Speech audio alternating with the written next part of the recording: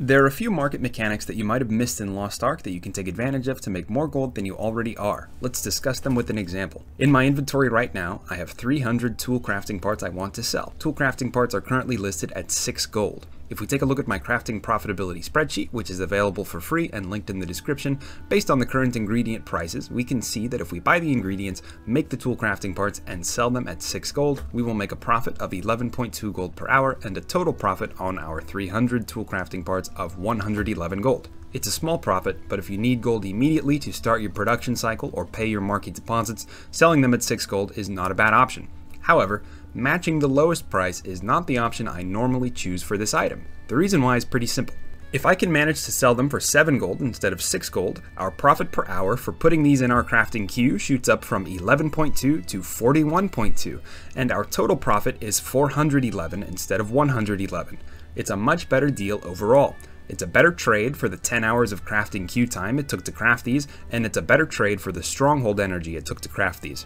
The trade-off to sell at a higher price is that the items will sell more slowly. So if you desperately need the gold right now, that is, if not having the gold is preventing you from crafting or listing more items, this might not be the right option.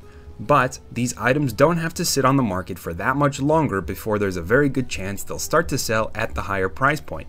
And if you use a 3-day listing period instead of a 1-day listing period, your ability to sell at a higher price gets much better. Let me explain why this is.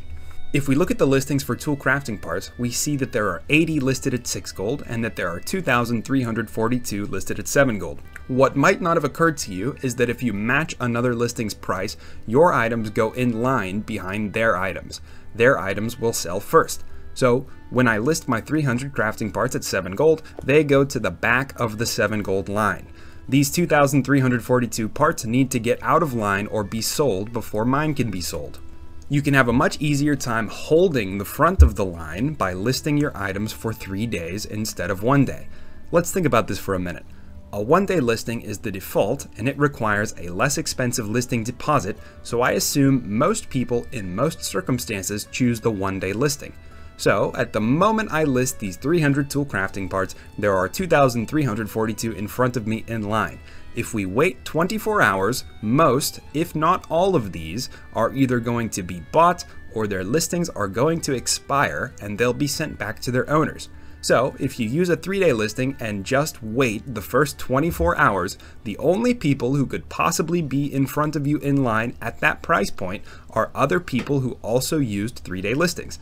And if I had to guess, 3-day listings are not a very common practice because the listing deposit is much more expensive. So, for the next 48 hours, it's very likely that you will be at the front of the line for that price point and that you'll start making sales as soon as the cheaper listings sell out.